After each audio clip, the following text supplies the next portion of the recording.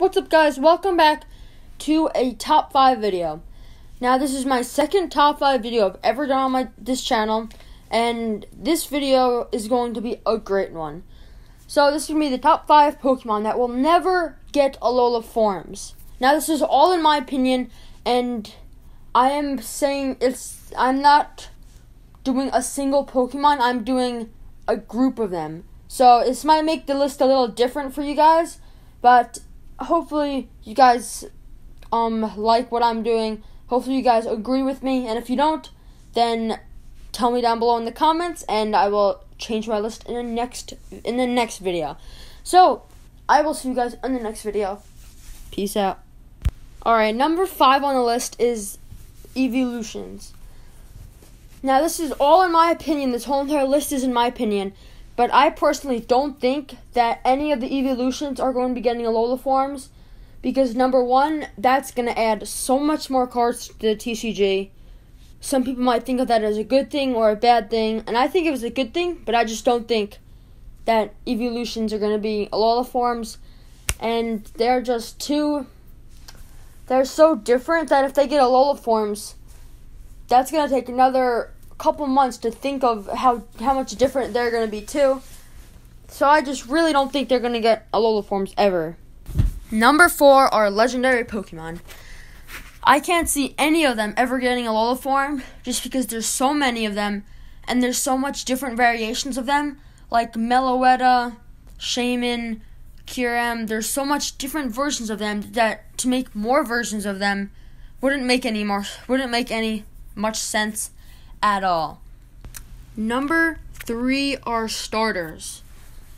Now, a lot of people are thinking that the Gen 2 starters are getting Alola forms, but I personally don't think that any starters will get Alola forms. I can't see any different variations of starters besides the Mega forms, and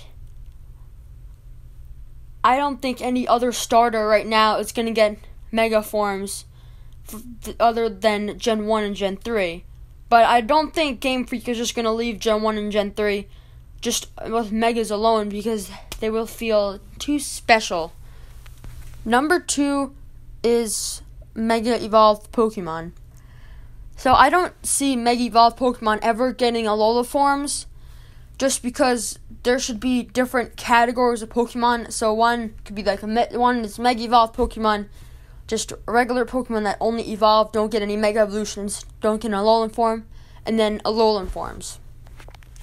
So in Gen 1, what Game Freak did is they left out all the Pokemon that had Mega Evolutions and gave almost everyone else, actually not, they gave a fraction of them Alola forms, which is 10 of them, so it's a very small fraction of them.